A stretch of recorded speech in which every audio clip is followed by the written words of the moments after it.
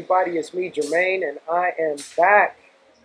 It is another edition of the Morning Thoughts, your verbal cup of morning coffee. I've got my regular cup. I just want to share it with you.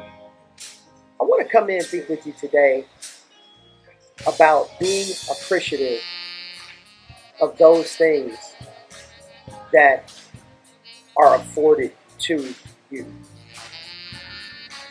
There's a scripture in Proverbs, and I really, really love it. It's Proverbs 30, verses 8 and 9. And it reads, "Remove far from me vanity and lies. Give me neither poverty nor riches. Feed me with food convenient for me." And then verse 9 says, "Lest I be full and deny thee and say, who is Elohim? Or lest I be poor and steal and take the name of Yah in vain." My Yah in vain. But what does that really mean?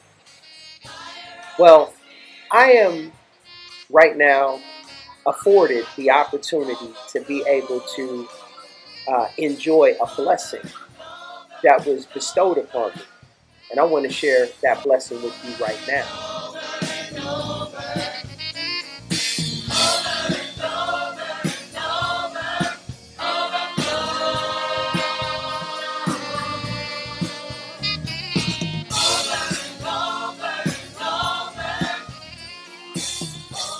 See, when you have such beauty set before you and you continue to strive and work hard and do the things that are necessary for everyday life, and then these type of things are given or afforded or you're blessed with, you don't take it for granted, because these are joys and beauty that the Creator has given us to have as an opportunity to enjoy.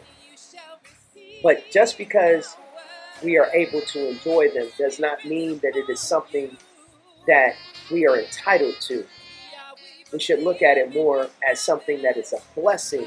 And when we have the opportunity to enjoy that blessing, we can be very, very thankful for what He has created and then what we are allowed to partake in.